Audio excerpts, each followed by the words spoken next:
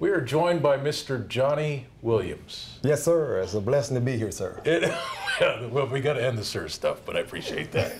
But the father of Jonathan. Yes, sir. Yes, sir. I know viewers at home can't tell. You guys look almost identical.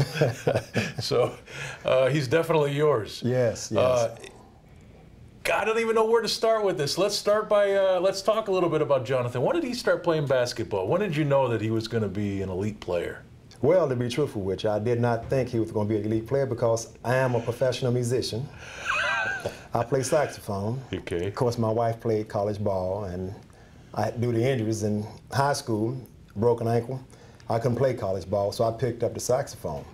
And actually one of my sons, both of my boys, to play saxophone, and some kind of way my wife got to him and encouraged him to play basketball because I had no idea he was going to be 6'8", 6'9". Sure. But he actually started playing basketball like most of us in the church league when he was about 6 years old. And he had the opportunity to see his brother play basketball when he was he became the water boy. And he was the best water boy you can ask for in middle school. And he always smiled, he emulated his brother, and everything his big brother did, he wanted to do. Yeah. So that's how he started playing basketball, pretty much from watching J2 play. So you're Johnny. I'm Johnny. You have J2 and J3. I have J2 and J3. Right, so their names and why the names? So you're Johnny, you have Johnny the second, and then Jonathan. Yes. Yeah. The name is so important to my family because my grandfather was named Johnny. My great-granddad was named Johnny. 3 uncles, some kind of way, on my mom and dad's side was named Johnny. And at one time, it was 11 Johnnies alive. So it kind of stuck with me, and when my boy was born, I wanted them to carry that namesake.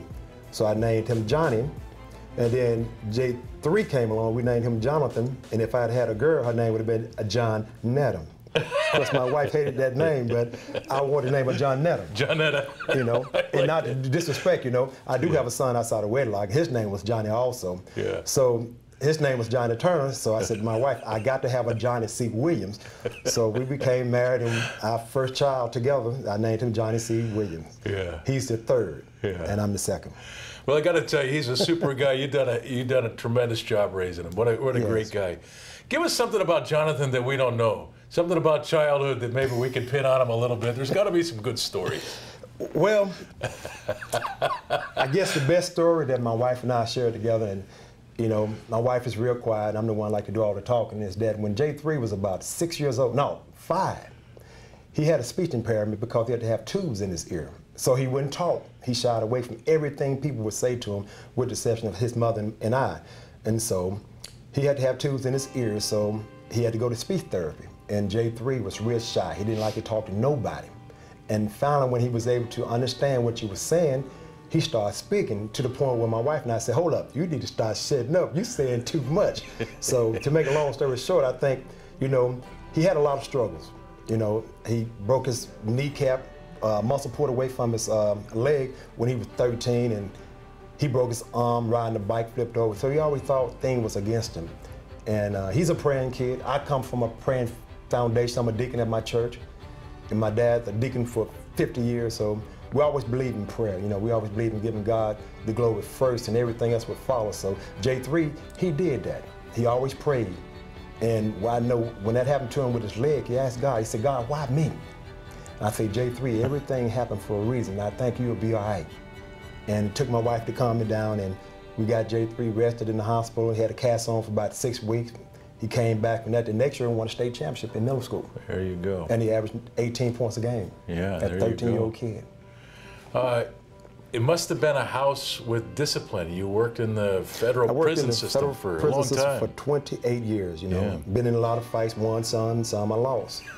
But, you know, just to be truthful, it gave me discipline. You know, after seeing so many young Black American kids, you know, in jail, it just came forethought to me that I need to make sure my kids do not come into this type of situation that I'm working in. So I hollered at them, I screamed at them, I disciplined them. And it got to a point at school they said, call my mom, don't call my dad. So that was out of respect, you know. I never did anything for child abuse, but I got on them. They put everything on me, but my wife was a disciplinary also. Yeah. And I would not tell you what she did. But John, he's awfully big now, though, huh? Yes, but you know, I was a self-defense instructor, so Okay, you got skill. I got plenty of skills. You got skill, yeah. Plenty of skills.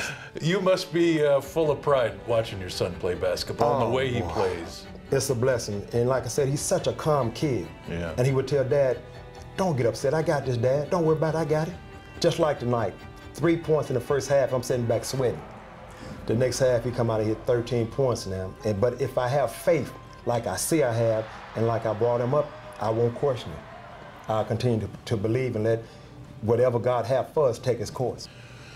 Jonathan came to Spokane via Missouri. Yes. And now Gonzaga. So what were your thoughts about him coming this far across the country to play basketball? J3 said this is what he wanted to do, so I said we're back. But I said that's a long way to have to get to an emergency situation. But it's worked out well, hasn't it? But for it both worked sides? out well. It worked out well, and he made a good decision. And that's one thing I can say.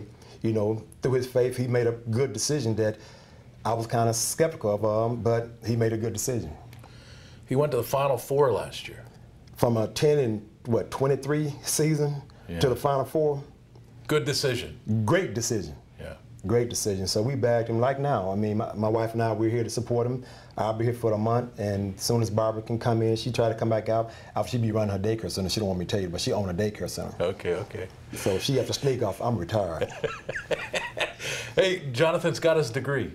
Oh, thank God. In business administration. Yeah. I mean, there again, he followed his big brother's footstep. His big brother has a master in business administration with a concentration on entrepreneurship. Yeah. So J3 is doing the same thing. Yeah. I said, boy, ain't God good. Yes! I'm sorry, sir. I just got to give him the glory. I mean, this smile because I am so proud of my boys. Because in the environment that I was subjected to in the work, I know what they could have been. But thank God for what they are.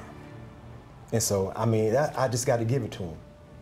I mean, we cried, because he's been through so much. A lot of people just see J3 as a easygoing kid, and they see that glow, but they don't know his true story, what he been through. And he always prevailed. Anytime he got knocked down, he got up. And that's what I'm proud of. And where do you hope Jonathan goes from here? Well, you know, his dream is to be in the NBA. So that's his dream, that's my dream for him. Because one thing I would say, due to his tenacity, whatever he set his mind to, he go get it. And I would say this here, J3's circuit is real small. And that's a good thing. They might work towards his advantage, then it may not. But that circuit gonna continue to remain small because we have faith. And his name, matter of fact, let me tell you this here. His name is synonymous with J3, that we call him. It's synonymous with the Father, the Son, and the Holy Ghost. So let's not get it twisted.